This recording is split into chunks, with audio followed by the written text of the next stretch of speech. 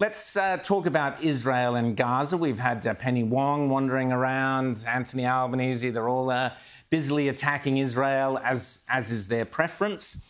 Let's go to speak to someone who actually knows what is going on in Israel, someone who has experience there on the ground, and that is, of course, Colonel Richard Kemp.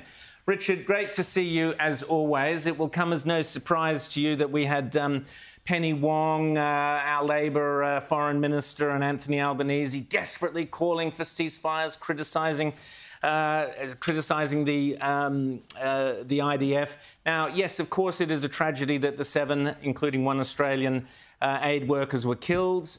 You know from your experience in war this happens.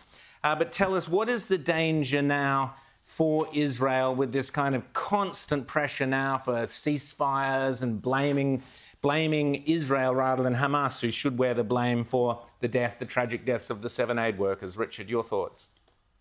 Well, we're getting the same noises over here, Rowan, in London about things like arms embargoes and trying to force Israel to stop fighting.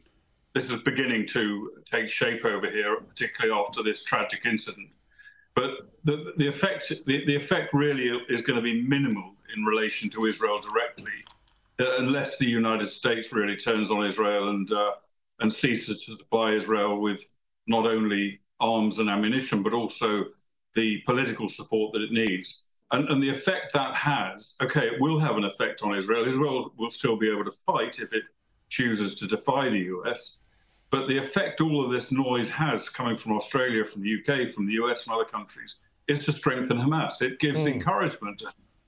Hamas is on its last legs in some respects, and it certainly will be once the IDF go into Rafah in the south.